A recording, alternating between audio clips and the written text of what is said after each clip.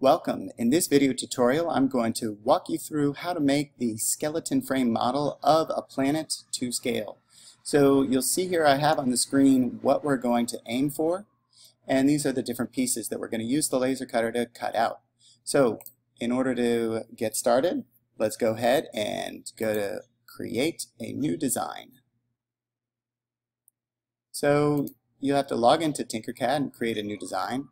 We're going to want to change the name of this, and instead of one of the funky names they give you, let's go ahead and name it our last name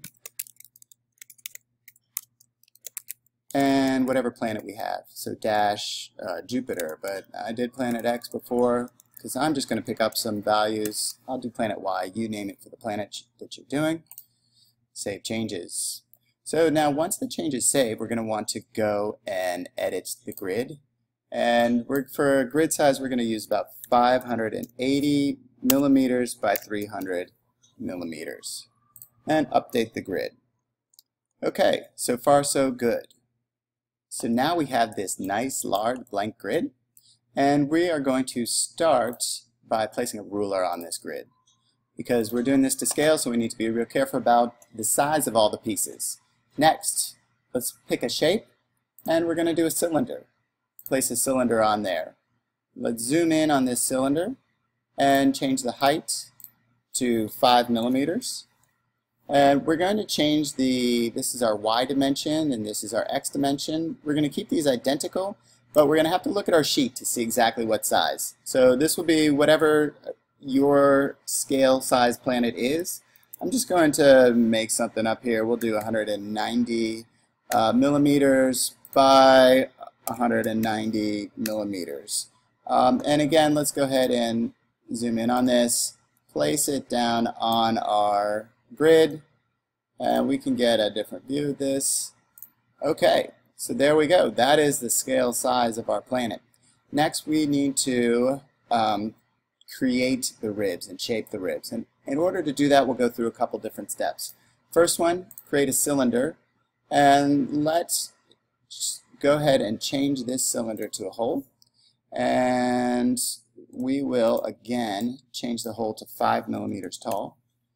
And let's we can go ahead and align this hole into the center of our planet. So we select both of them and adjust and align. And we can just click the center tabs to make sure it's in the center. Now, let's go ahead and select just the hole. And we're going to use a function here. We're going to hold down the Option or the Alt button while we click one of the white corner handles. And what that's going to do is that's going to keep the middle in the same place while we drag. And that will allow us to keep our circle centered, our hole centered, but resize it. So what we want to do is we want to make this hole so that there's about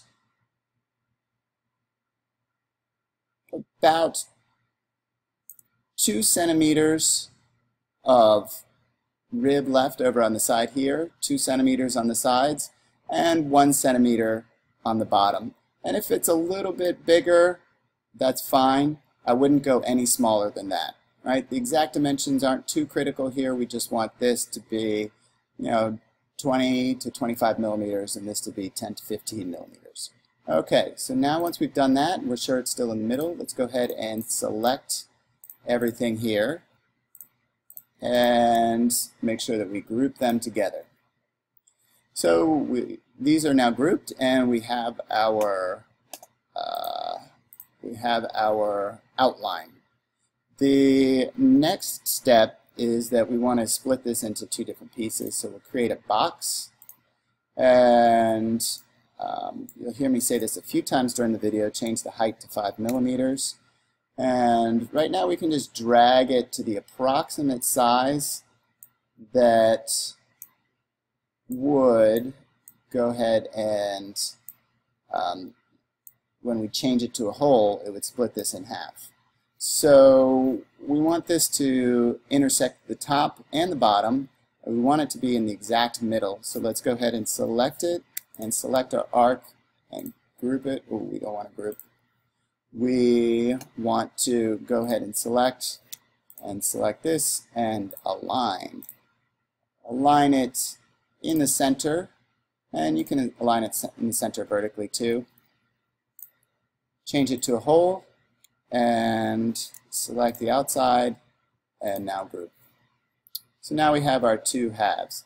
Now what's interesting about this is that the halves are the exact distance apart that we need. So these two ribs are spaced so that the diameter here is the same diameter of our planet. And we're going to take advantage of that to place the ribs, the support discs that we will need to hold our ribs together.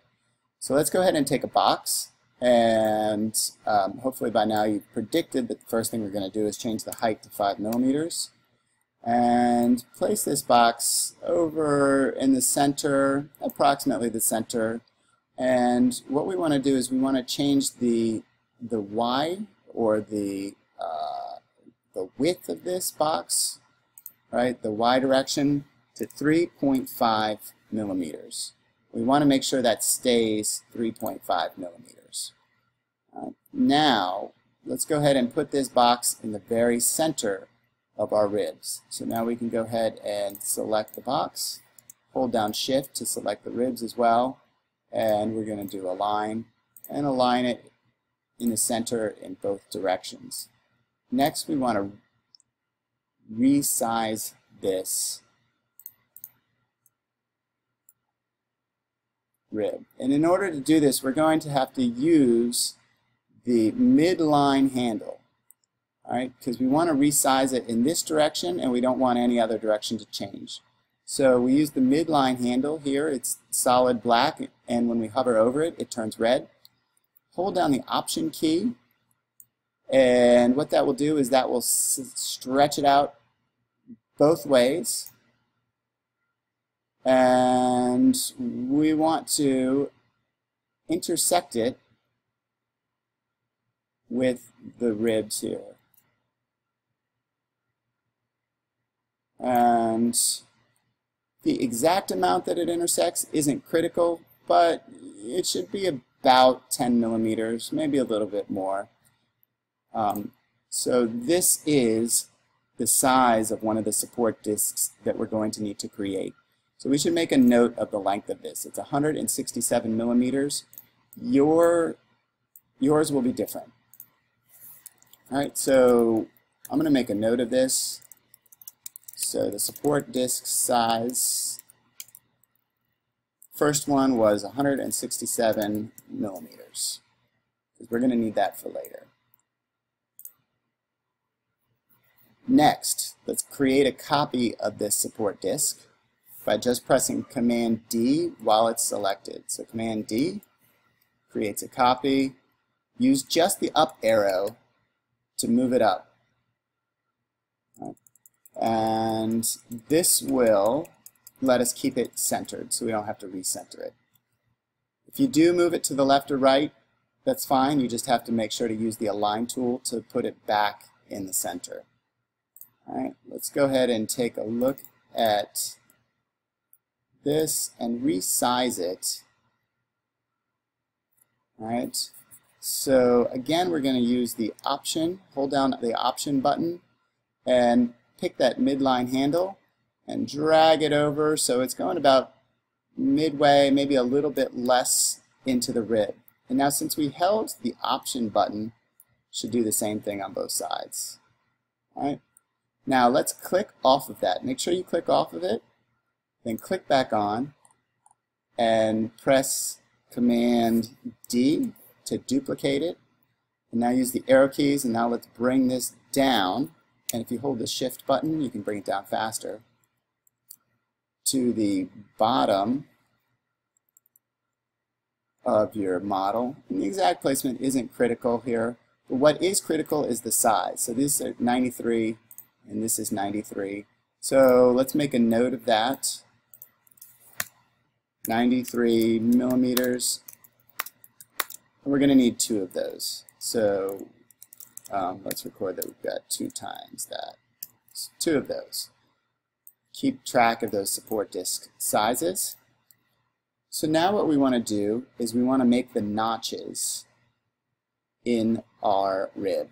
So let's change these to holes. So we can select all three of these, change it to a hole, and then we can go ahead and select the rib and group it. And there we go. Those are our ribs. Now, in order to fit more on the sheet, we want them to all nest together tightly.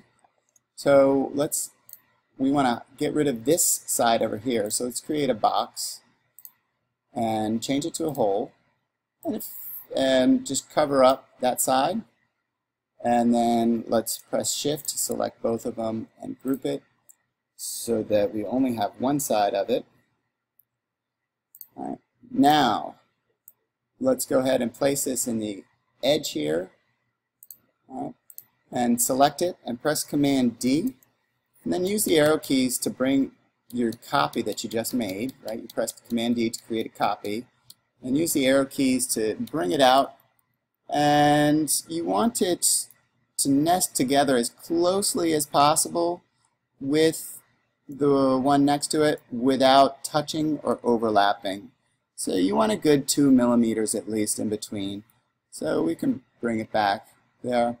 And now, if you keep this one selected, now if you press Command D again, it'll duplicate it and move it.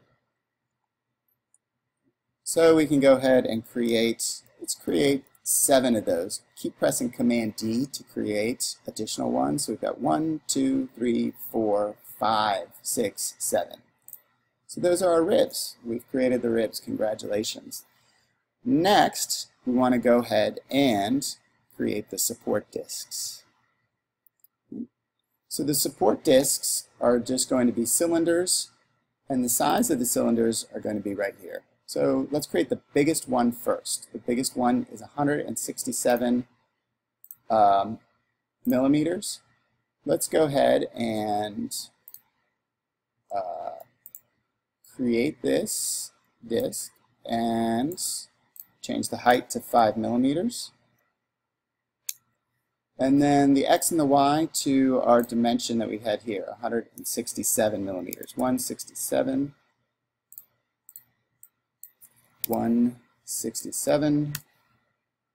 by 167.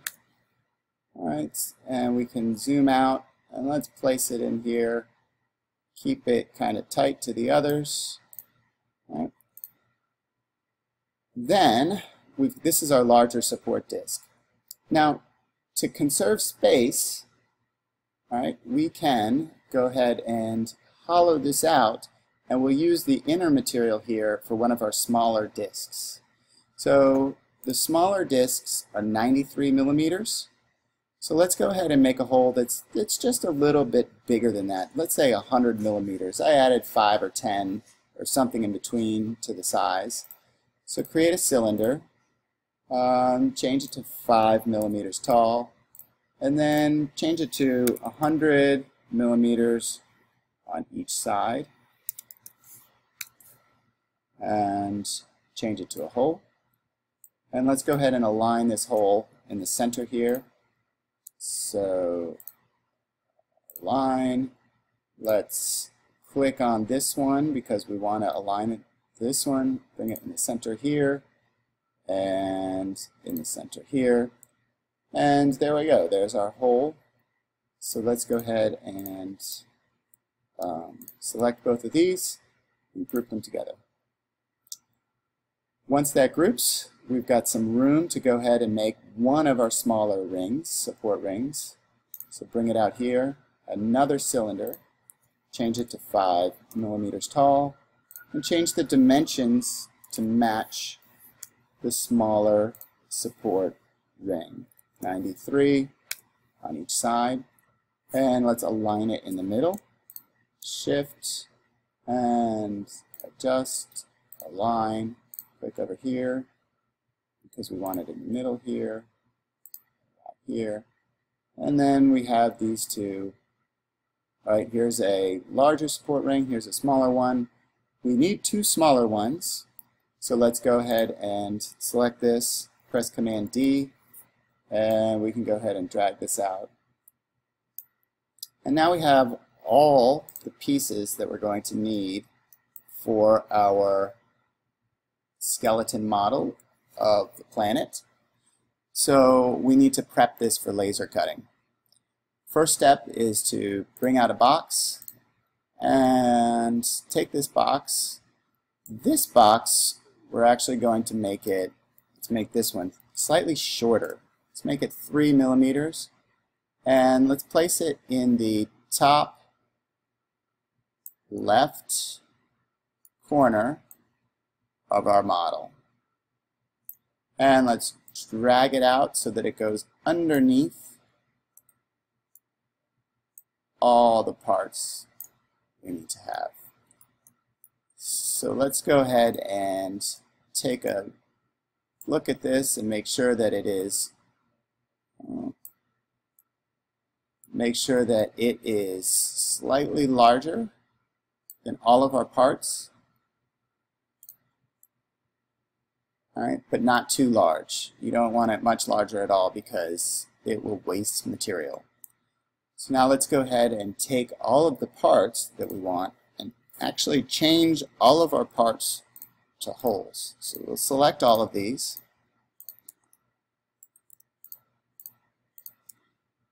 Change them to a hole. And then we will hold down Shift again to select the red box and group everything together. And once it's grouped, that's what we need. So this is the file, the template that we need for the laser cutter. What I want you to do now is go to Design, Download for 3D printing. And when you do that, there's an option to download for laser cutting. So click this .svg and download it for laser cutting. And you might have to take a second to wait for that to download. Once it does download, you can go to the file and you can show in Finder, or you can just open up the Finder by itself and go to Downloads. And then you can drag it out on your desktop. And there's a link up on the board. I want you to upload the file to that link that is up on the board. Good luck. Let me know if you have questions.